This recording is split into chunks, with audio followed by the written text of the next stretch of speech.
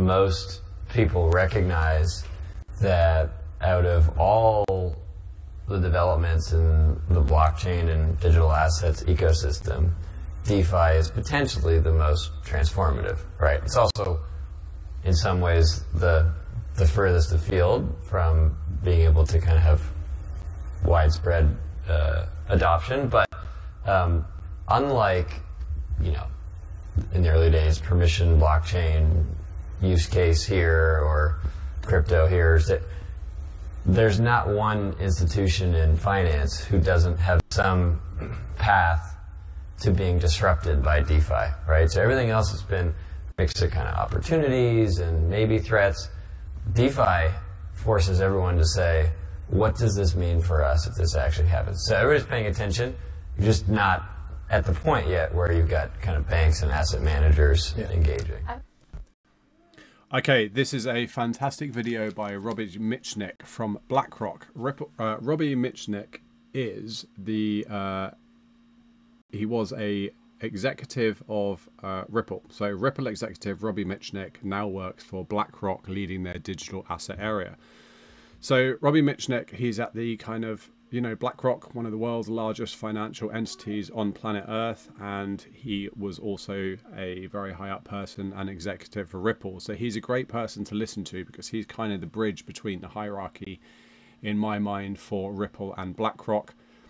Often you see these people kind of, it's an evolving doors or revolving doors of power, and it's kind of interesting to see that Ripple, the company, seems to be one of those revolving doors of power. As he spoke, every single financial institution somehow with their business models are going to be disrupted by this DeFi technology that we're seeing.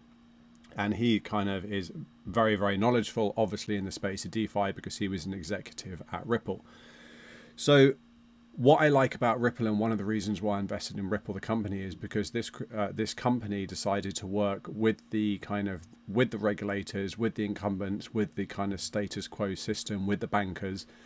And we've seen all the partnerships with central banks and banks around the world, and kind of ties to government, Federal Reserve, Bank of International Settlements, you name it. They have always been there in the room trying to work with these type of people.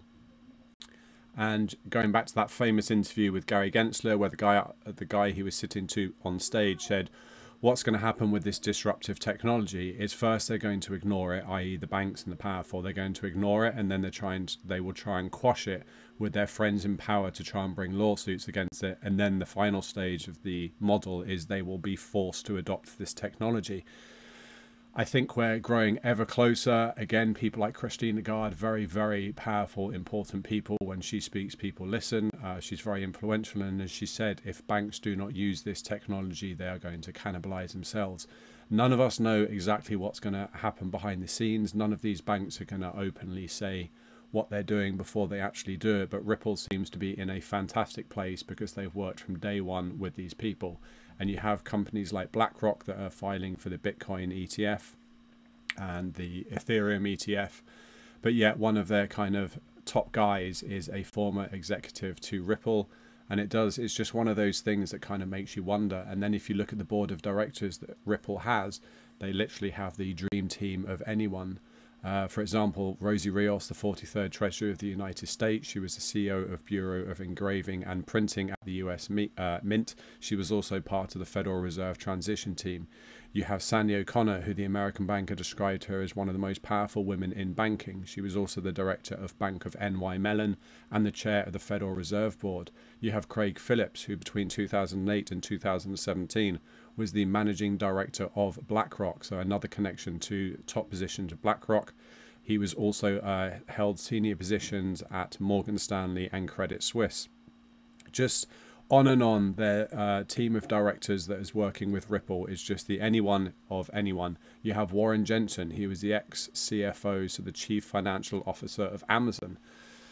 They really do have the dream team. I think this company is going to make a dent in the universe, which is why I invest in this space. They are the company that they often, in my mind, are the grown-ups in the room that are trying to make this a professional space, make this a serious space, connect them with all the kind of the major financial institutions around the world. I mean, you just have to look at kind of their the conversations they're having with regulatory bodies in places like Dubai and Singapore and Australia, you don't really see representatives of Bitcoin or Ethereum having these kind of conversations. For the last few years, Ripple has been under a shadow, a cloud with this SEC lawsuit where people haven't really been able to use and adapt to the technology.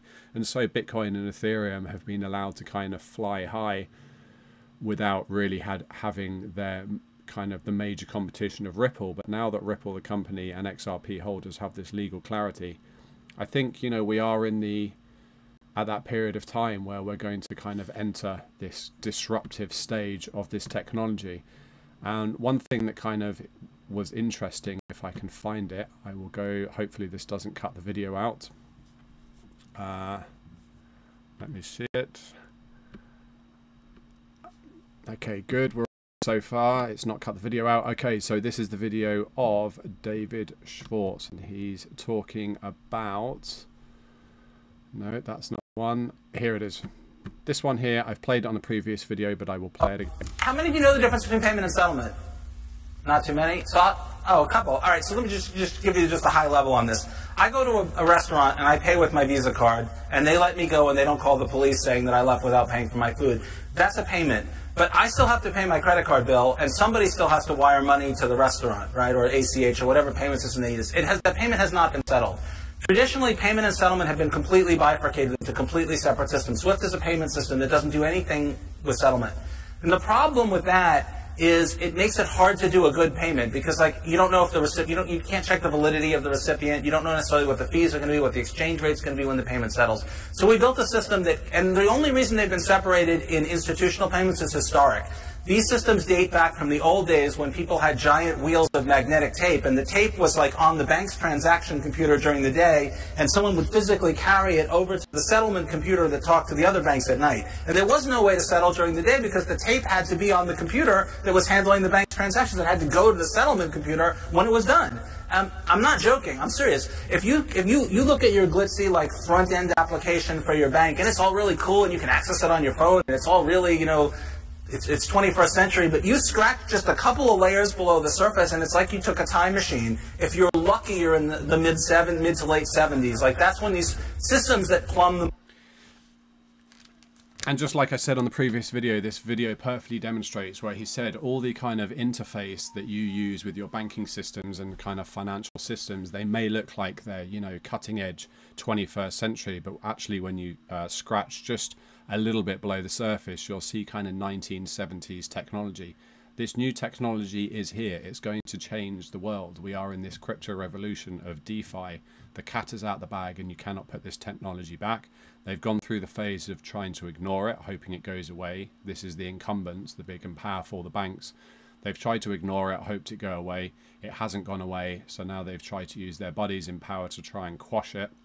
This hasn't happened, and they are now at the stage where people are going to have to kind of adopt and adapt to this technology, or they're going to cannibalize their own business, in regards to what Christine Lagarde said. It's exciting times. Look at the board of directors that Ripple have. We have people like David Schwartz, who is arguably one of the most intelligent cryptographers on planet Earth, pushing the use case of XRP. As an XRP holder, I think we're in a really, really strong position with legal clarity. We've got literally some of the best people in the world who have held positions at the top institutions of the world, Federal Reserve, government. You have a couple of people that have served under presidents within the Ripple executive kind of branch. Yeah, they have the anyone who's anyone kind of pushing this use case, connections to BlackRock, like I said, Federal Reserve, and multiple other banks around the world. I'm very, very excited for the future of XRP. I think we're at the right place. I think that Ripple, the company, is going to drive the use case and is driving the use case of this technology around the world. And I think once ODL goes live, once you literally get one bank kind of using ODL, so on-demand liquidity, in a real meaningful way. Like David Schwartz says, there is no meaningful way, they're not using it in a meaningful way. But as soon as you get one big financial institution using this in a meaningful way, I think it's going to be a domino effect, and I think that's when we're going to see the utility bull run.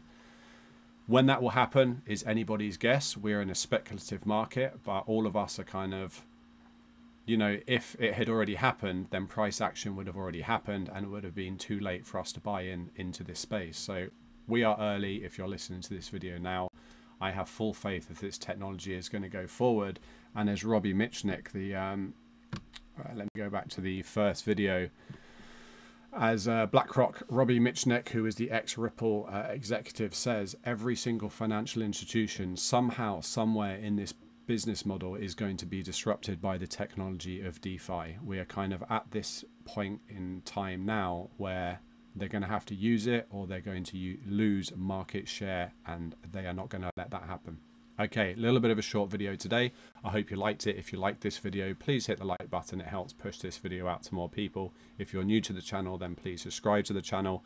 And remember, this is just for fun. It is not financial advice. Thank you for listening.